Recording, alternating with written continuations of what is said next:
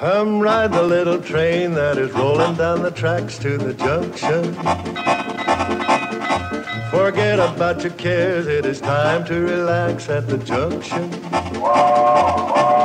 Lots of curves, you bet, and even more when you get to the junction. Petticoat Junction. There's a little hotel called the Shady Rest at the junction. Petticoat Junction. It is run by Kate. Come and be her guest at the junction. Petticoat Junction. And that's Uncle Joe. He's a moving kind of slow at the junction. Petticoat Junction.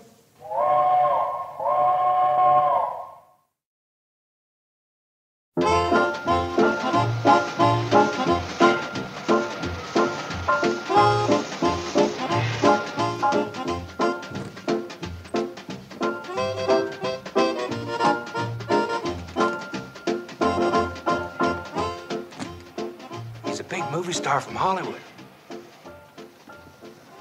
And you're sure there are no phones at the Shady Rest Hotel? Oh, positive, Miss Wayne. Well, we've got a wall phone in the lobby, but it just gives the place a little class. And it's not connected, just like I wrote you in the letter. I'm being buried alive. And there are very few other people there. Only time the Shady Rest ever had over 3 guests at one time was when Miss Pritchett gave birth to triplets in the lobby. Are you happy to have found a grave to put me into? Save your throat. Don't worry, you picked the right place for Mr. Haggard to rest in. Shh, please. Not Mr. Haggard, Mr. Jones. I won't let on he's a movie star. Secret's safe with me. I just want to say howdy, Mr. Haggard. Never miss your pictures. Now, this is Floyd Smoot and Charley Pratt. They operate the Hooterville Cannonball. She's his secretary. Secret's just safe with them as it is with me. I'd shake hands, but I'm a corpse. Just like to say howdy, Mr. Haggard. Have a good time. Thank you. Don't you worry about folks finding out who you are. I'd like to get your autograph for my granddaughter. Just sign it, Mr. Jones. She'll know. My dear lady, Save your throat. And the secret is safe with all these people. Well, I wouldn't have told them if they couldn't be trusted. Mr. Carson, I hope I didn't make a mistake. It's terribly important for Mr. Haggard to have 2 weeks of complete rest and privacy. Miss Swain, everything I wrote in that letter was gospel. Are you sure? No attractive females? Shucks, no. You think this jacket's all right to be buried in? Mr. Throat, what about your niece, Mrs. Bradley, and her 3 daughters? Who? You mean homely Kate and her 3 ugly ducklings?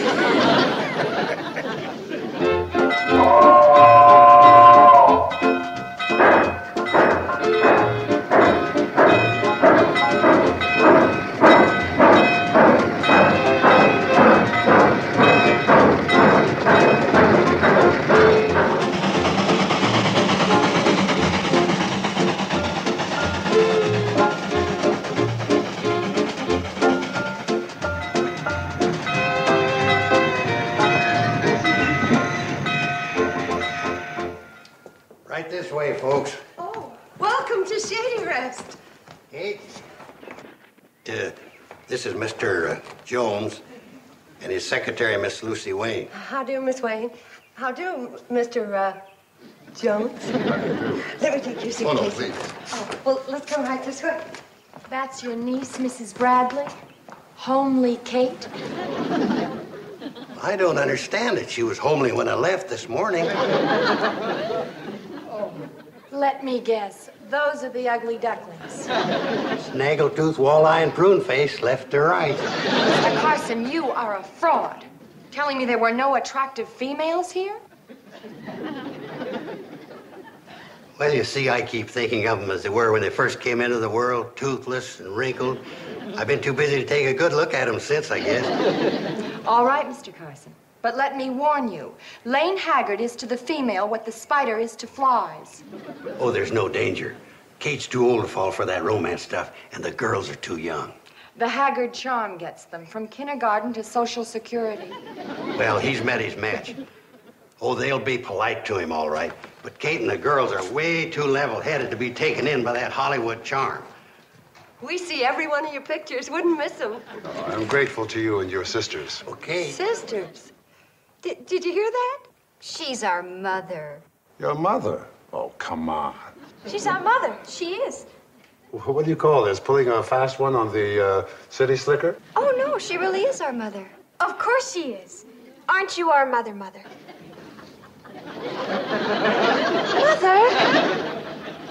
Did you talk to me, sis? Oh, Mother. Yes, I was a child bride. Out of kindergarten into the kitchen. Are we going to stand here all day, a spidering and a flying, or is somebody going to show Mr. Jones and his secretary to their rooms? I think that's good. All bags are gone. I thought Kate and her daughters were so level-headed. Oh, I guarantee you the tilt is temporary. And allow me to remind you, ma'am, nobody loves a wise guy. Come right in, folks. Supper's about on the table. Mr. Jones, you sit right here. Miss Wayne, you sit right over there. I think you met Floyd and Charley on the train. This is Sam Drucker, our general storekeeper, notary public, and town wit. Happy to meet you both. How do you do? Hello. I'm starved. Kate don't like first to eat the rolls till the soup is on the table. Hurry up. He's sitting down waiting. Now listen, Miss Wayne asked us to treat him just like any other guest, and that's what we're going to do.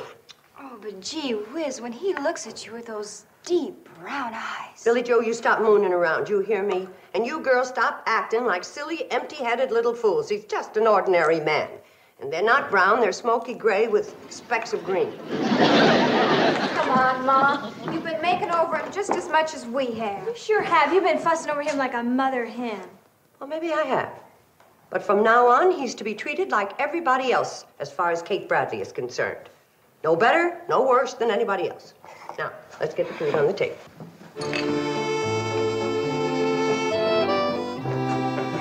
It's the gospel. That's exactly the way it happened. Hey, here comes the food. Soup time.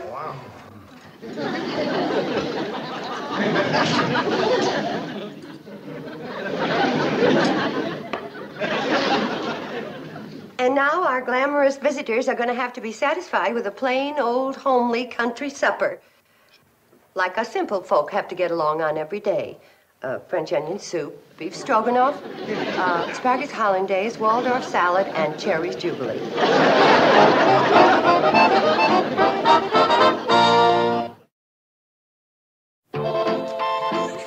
Okay, girls. Now, quiet and ladylike. And control your giggling. Now, come on now, see the movie star shave himself.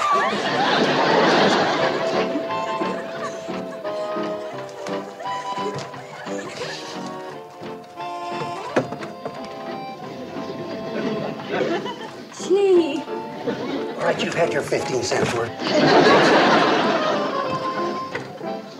Wowee.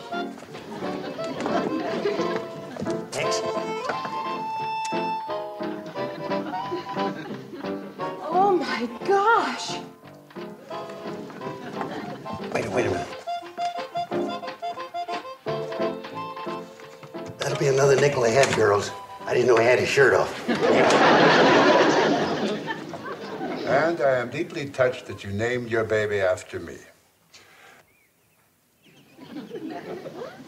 Sincerely yours, and so forth. Ah, that's enough fan mail. I want to write a letter to Darryl Zanuck about the, Shall I close the curtains? Are you kidding? I'm getting 10 cents ahead. Some people have to breathe to live. All you need is an audience. Okay, so I'm a ham. Ham. Lane, when your turn comes to die, if there's an audience, I don't think you'll go. When you get through abusing me, we'll get back to work. Come in.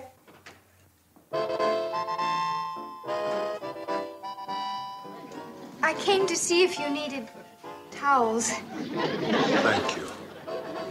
And thank you for lighting up my room with those radiant eyes.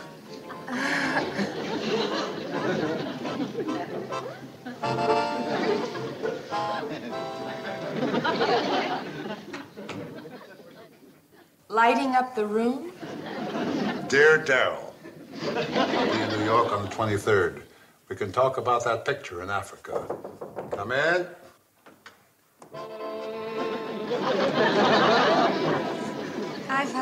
I brought you some towels. Thank you. If this rose could see you, it would die with envy.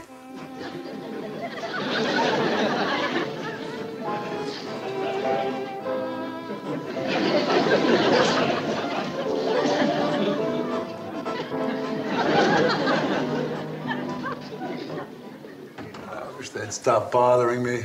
Yeah, and the vicious way that you discourage them. You think they take the hint? I have to be kind to women. It's my duty. Duty? Well, naturally. If heaven gives you a voice, you're obligated to sing. Lane. Heaven gave Leonard Bernstein a talent, too, but he doesn't start conducting every time he sees a musician. I wish I had the nerve to fire you.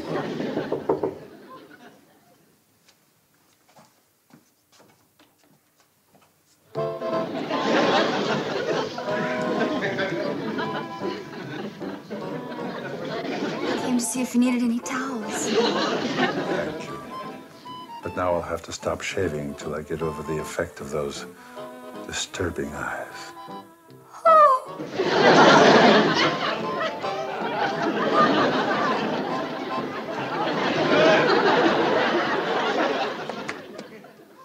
Bobbie Jo? Bobbie? What is it, Mom? Well, you were looking at the Chicago catalog glass. What'd you do with it? I gave it to Billie Jo.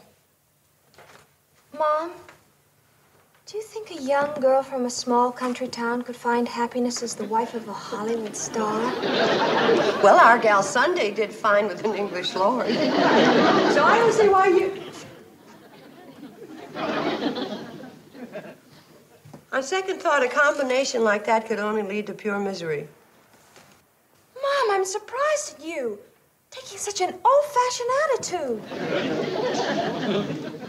Here's a catalog. I figured you'd be looking for it. What's wrong? You'll never believe this, but your sister, Bobbie Jo, is entertaining romantic ideas about Mr. Haggard. Well, that's the most ridiculous thing I've heard in my whole life. Well, sure glad to see that you think it's foolish. I'm the one he's stuck on. Oh, my goodness. He's stuck on you? Is he ever? Well, did he tell you in so many words? No, but a woman knows these things. Oh, a woman does she? Oh, yes. She feels it right here, with her woman's intuition. You wouldn't understand. Well, of course not. What would us fellows know about that? No, what I meant was you were too... Skip it. Oh, I see. I'm too old to know about romance, right? I'm too far over the hill, right? I'm ready for pasture, right? Well, don't just stand there argue with this nonsense. Simmer down. Listen, all I care about is keeping you and your sisters from getting your feelings hurt. Now, men like Lane Haggard sometimes say things to women they don't mean, flirting like. Do you know what I mean, honey? Am I getting through to you? It sure is, and you're right. Good girl. I'm going to go down tomorrow and tell that naughty Lane to stop flirting with Bobbie and Betty. I need help. Uncle Joe. He's not here. Well, that's a help. What's wrong, Mom? You look worried. What's nothing, honey? I just want to talk to Uncle Joe. He's bedding down the chickens. What's the trouble? It's nothing I'd bother you with, baby. You're too young for such things. Thank goodness for that. Being young can have its problems, like the one I'm having right now. What's that, baby? Something to do with school? Yes. I'm set on graduating, Mom. Well, of course you're going to graduate. What's the problem? You think Mr. Haggard will mind waiting 3 years?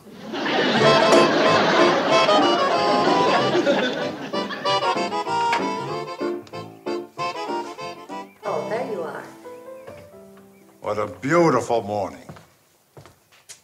Now, what did you want to talk to me about, lovely lady? That's it right there. That sweet-talking way of yours. Mr. Haggard, my daughters are very young. I wish you'd call me Lane, lovely lady. No, sir. Not on your life. No nonsense. This is going to be cold and businesslike. I'm going to call you Mr. Haggard, and you're going to call me lovely lady. I mean, Mrs. Bradley. This sounds very serious. It is. My daughters never had a chance to be around a sophisticated man like you.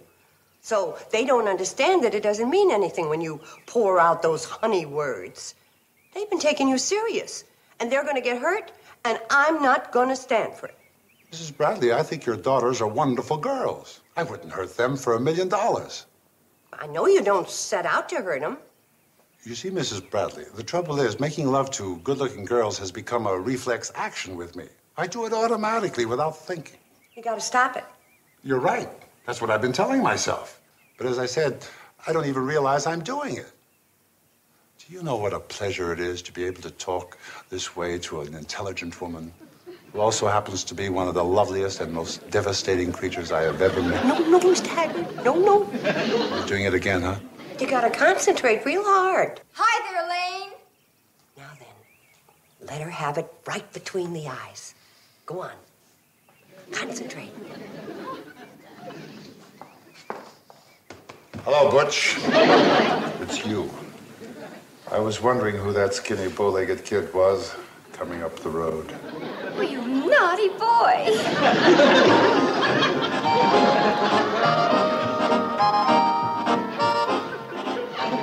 The new words were fine, but you're still singing the same old music.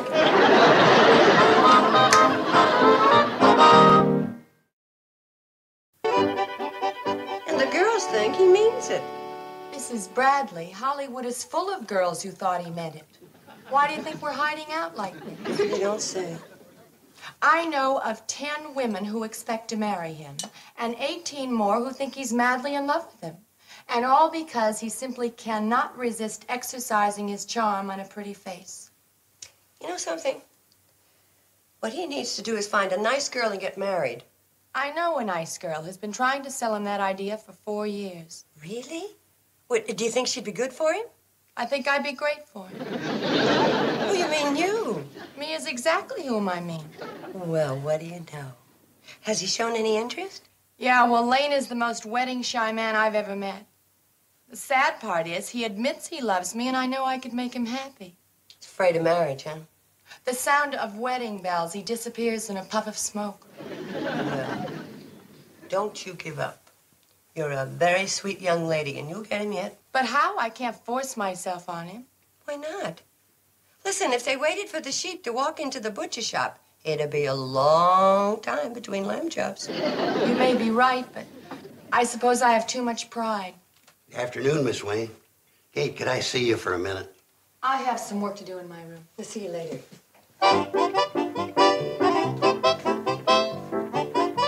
Anything wrong? Kate, what happened to those 3 daughters of yours? Well, nothing. I just gave them a good talking to about making fools out of themselves over Mr. Haggard. Well, I don't think it did them too much good. I just seen them down by the well, and they're quarreling like 3 bobcats over which one he likes the most. Tell you, Uncle Joe, I'm going to have to ask Mr. Haggard to move out. The businessman in me gets sick at the thought. I hate to do it, but he's causing more trouble than he's worth. I've got sightseeing excursions arranged for every day next week at a quarter a head.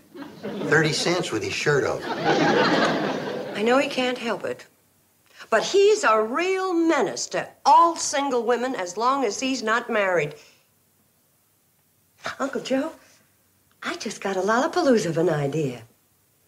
There's no money in it. You've got no head for business. But I'm going to need your help. You get hold of Sam Drucker and maybe Floyd and Charley, and you're going to need your shotgun.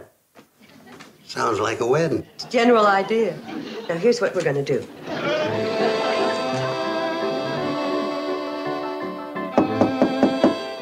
Coming. Lane! Mrs. Bradley, stop it! Mrs. Bradley! I just can't help myself. I've been thinking about all the things you said. How you feel at home with me because I'm so mature. How pretty you think I am. What are you talking about? Lane, I'm talking about love. I'm talking about us. You and me? Oh, I've been fighting it, all right. First, I thought it was silly. You and me getting married. Married? After all, you're Younger than I am by weeks. And then I realized it was fate that brought you here. Now, wait a minute. Yes.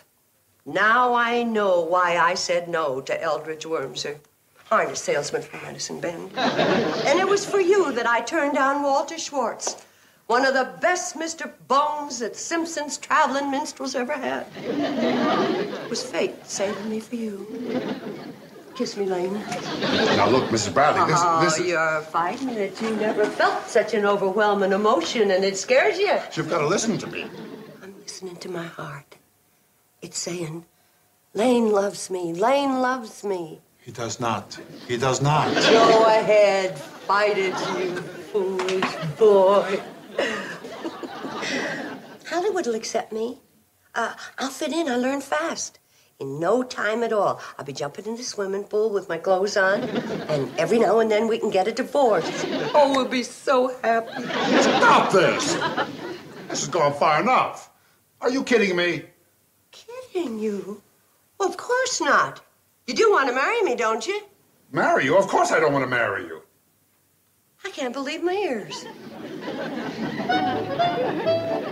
Uncle Joe, Charley, Floyd. They were right. They said you were a flame, and I was only a foolish moth.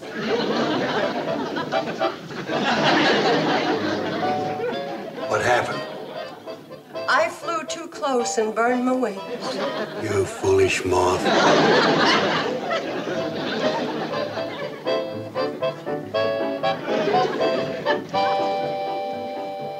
I don't know what's going on here.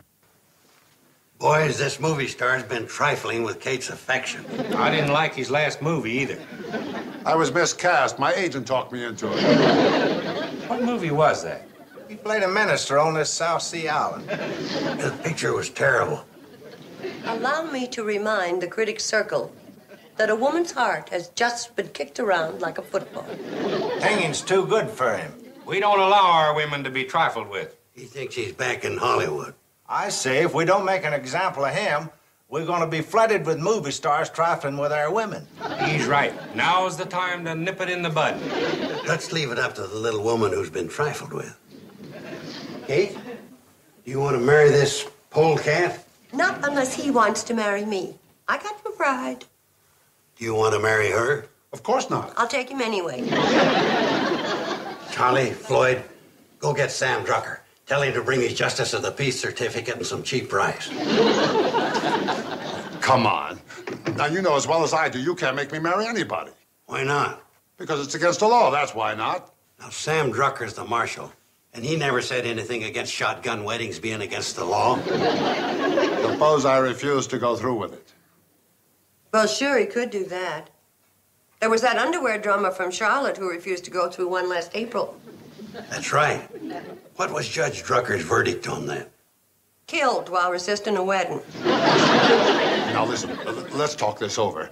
Let's don't lose our heads. I can't marry Mrs. Bradley. Why not?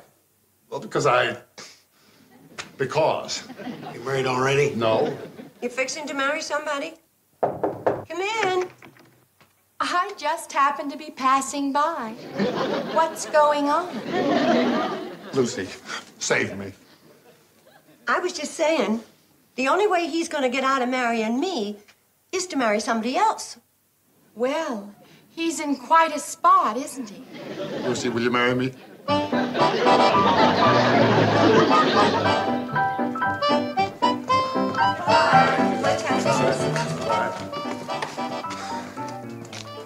You know, of course, I plan to have this marriage annulled.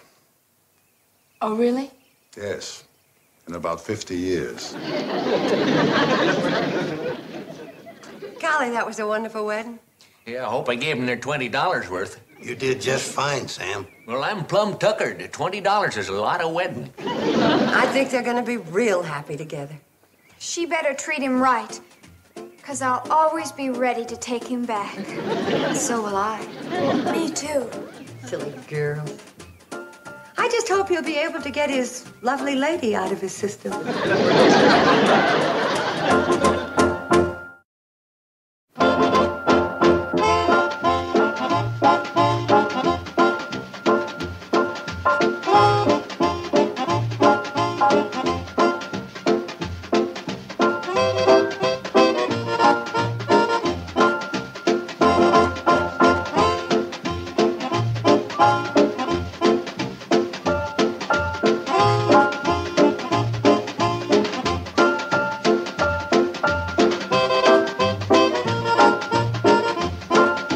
Petticoat Junction. This has been a Filmways presentation.